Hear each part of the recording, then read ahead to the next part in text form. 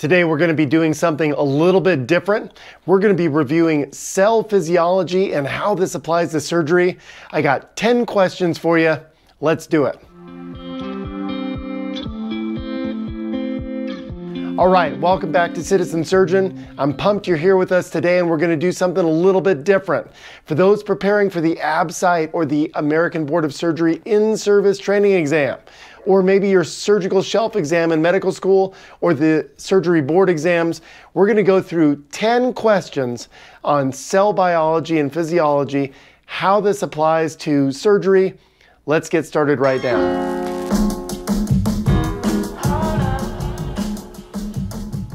The reference for today, we're going to be going through Pfizer's ABSITE review book. We're also going to be using Saviston's textbook of surgery. I have some other references, and all of the links are in the description below.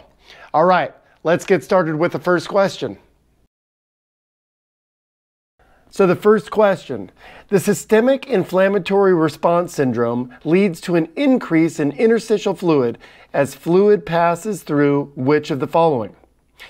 Tight junctions, gap junctions, desmosomes, G proteins, or the pores of cone?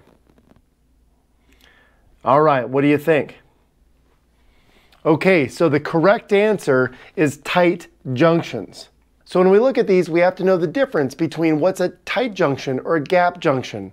What is a G protein? What are the pores of cone? So tight junctions are the cell-cell adhesion. That's the connections between cells, so fluid can or cannot pass between them. So in the systemic inflammatory response syndrome, you get a gap in those tight junctions and fluid can pass into the interstitial space. So what's a gap junction? Gap junction is that communication between cells. When we go down and we look at desmosomes, a desmosome, we're going to get to that later. Those are adhesion molecules. And then, of course, G proteins are used for intracellular signaling. And the pores of cone, if you didn't know this, these are small communication channels in the lung where air can pass from one alveoli to the other. All right, let's go to question 2. So question 2, which of the following represents the cation with the greatest intracellular concentration? Is it sodium, potassium, bicarbonate, chloride, or phosphate? All right, well, if you guessed potassium, you know your intracellular and extracellular cations and anions. And so here I want you to commit this table to memory. This goes over the anions and the cations, and it splits them up into intracellular and extracellular concentrations. It's really important to know these, not only so you can get the questions right on the exam, but when you're reviewing labs, these numbers will make a lot more sense if you can understand which are the greatest and least concentrations in both the intracellular and extracellular compartments. All right, let's go to number 3. So the third question is, which of the following is an example of a glycolipid antigen on the cell membrane? Is it blood type A antigen, human leukocyte antigen, major histocompatibility complex, collagen, or prothrombin? So if you guessed blood type A antigen, you know your glycolipids. That is the correct answer. And so here, going through each of these, this is one of those questions where you just have to know, what are the glycolipid antigens? What are the glycoproteins?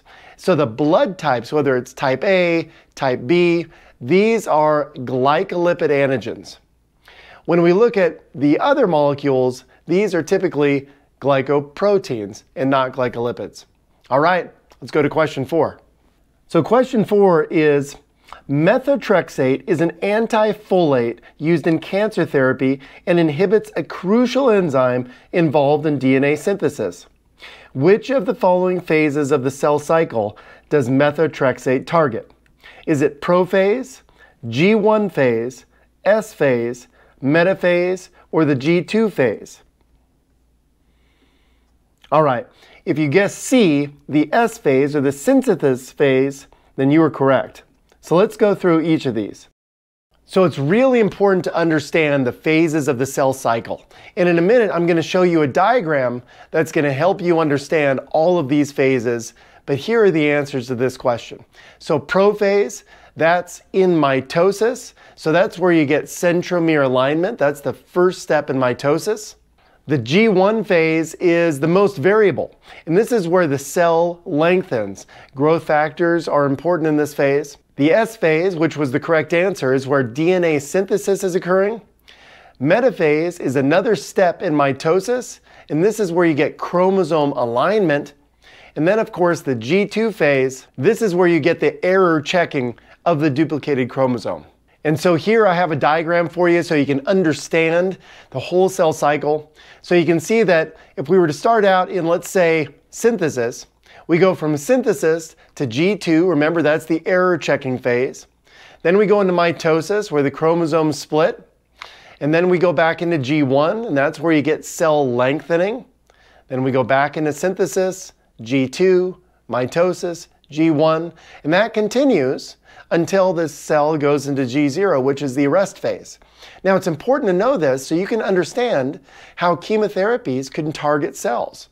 And if you understand it, it's much easier to remember it. All right, let's go on to the next question. So question number 5. The pancreas is an exocrine and an endocrine organ. As an exocrine organ, the pancreas secretes many different digestive enzymes. Which of the following organelles are increased in pancreatic acinar cells and responsible for the protein synthesis of these digestive enzymes? A, the nucleolus, B, the smooth endoplasmic reticulum, C, the rough endoplasmic reticulum, D, the mitochondria, or E, the Golgi apparatus.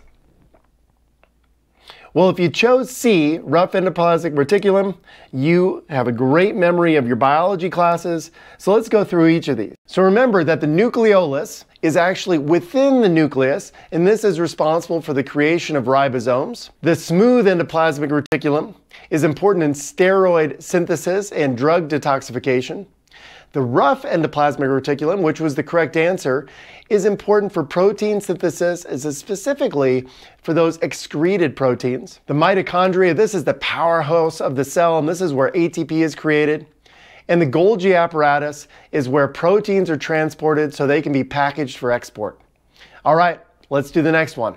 Which of the following includes macrophages, neutrophils, and dendritic cells and functions to recruit and fuse with lysosomes to kill and digest large pathogens? Is it the phagosome, the endosome, the lysosome, the autophagosome, or the erythrocyte? All right, if you chose A, the phagosome, you were right. So let's go through each of these. So it's important to understand dendritic cells. So macrophages really important in fighting bacteria. And these cells will engulf large particles. They'll fuse with lysosomes, which have those digestive enzymes, and get rid of that bacteria or that foreign body. So phagosomes do this. Endosomes do this, but they do it for small particles. The lysosome is actually the vesicle that contains the digestive enzymes in order to get rid of these foreign bodies or bacteria. The autophagosome is actually used for intracellular degradation. And the erythrocyte, this is not a dendritic cell. This is used to carry oxygen around the body. All right, let's do the next one. So question 7, which phase of the cell cycle is most susceptible to radiation? Is it prophase, the G1 phase, S phase, metaphase, or the G2 phase? So if you said the G2 phase, E, that was the correct answer. And so I won't go through all of these again, but I will point out two. So synthesis phase is actually the most radiation resistant phase. Maybe that's a little counterintuitive, but the most radioactive sensitive phase, or the radiation sensitive phase, is G2, and that's the error checking time in the cell cycle. All right, next question. So question number 8, VLA4 is an integrin expressed on the cell surface of stem cells, progenitor cells, B cells, and T cells. Which is the primary ligand for VLA4? Is it VCAM1, ELAM1, ICAM1, CD11B, CD18, or fibronectin? Now this is a bit of a trick question because there are two right answers. Both A, VCAM1, and E, fibronectin are correct. This is one of those questions that you just have to memorize in order to get these questions right. It's tough just to understand it, you got to memorize it. So let's go through each of these. When we look at each of these, A, VCAM1, that's vascular cell adhesion molecule. B, or ELAM1, is endothelial cell adhesion molecule. C, or ICAM1, is the intercellular adhesion molecule. CD11B, CD18 is an integrin for cellular adhesion and also signaling. And then, of course, fibronectin. This is in that extracellular matrix and is also in cell adhesion. I'm going to give you a little table here. This is going to help you remember all of these and the associated integrin and their ligands. So we can remember that VCAM1 goes with VLA4 and fibronectin. Just remember V and VCAM and V and VLA4. ELAM1 goes with L-selectin. So remember EL, ELAM, and L-selectin. And then ICAM1 goes with CD11B, CD18. So just something you got to remember. All right, next one. So question number 9. The Cori cycle is a metabolic pathway in which lactate, created by anaerobic metabolism in muscles, is transported to the liver and converted to glucose, which then returns to the muscles and is cyclically metabolized back to lactate. Which of the following is not involved in the Cori cycle? Glucose, lactate, pyruvate, acetyl-CoA, or NAD+. Well, the right answer is acetyl-CoA. That's a substrate in the citric acid cycle or the Krebs cycle and not involved in the Cori cycle. And so let's go through each of these. So glucose, of course, that's the reason for the Cori cycle because muscle can't undergo gluconeogenesis. Lactate is involved in the Cori cycle because as muscle breaks down glucose through glycolysis and produces lactate, that lactate needs to be redistributed over to the liver so we can get gluconeogenesis. So lactate is definitely involved. Pyruvate is a substrate in the Cori cycle, and I'm going to show you a diagram so you can understand this and remember it. Of course, NAD+, this is a reducing agent between NAD and NADH, and this is used in order to transfer protons in order to do the oxidation or reduction to change glucose to lactate or the opposite. Acetyl-CoA is a substrate in the Krebs cycle or the citric acid cycle. Now you don't have to remember all of the substrates in the Krebs cycle for the purpose of surgery or surgery exams, but it is important to remember those in the Cori cycle. So here is a diagram that I promised you, and this breaks down the reactions that are happening in the liver, the glucose and lactate that's transported in the blood, and the reactions that are happening within the muscle. Commit this to memory.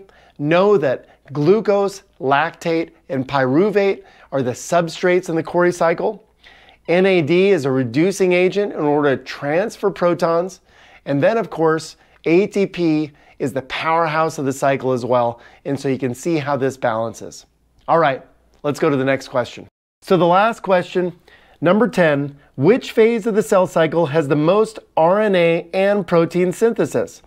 Is it prophase, G1 phase, S phase, metaphase, or G2 phase? All right, if you said G1 phase, you got the right answer. So let's go through these again. So this is the third of the cell cycle questions, and I can tell you that this definitely comes up on these exams year after year. Understand that the G1 phase is where you're getting most of your RNA and protein synthesis, so don't let that S phase fool you. That's where you're getting the DNA synthesis. Okay, so that was something a little bit different. If you like the videos that I'm putting out, go ahead, subscribe to the channel, leave a comment below, share it with your friends. We're getting more and more people involved. We're touching all corners of the world, and I love it. If you want to check out CITIZENSURGEON.com, I have some good resources there. And of course, if you want to sign up for the Saturday newsletter, the Saturday 6, I'll send you an email of the 6 things that had me thinking or inspired that week, some interesting articles in medicine, some videos, podcasts I've been listening to, maybe some music in the OR, and then of course an opportunity to learn a few things. All right, well, I look forward to seeing you in the next video.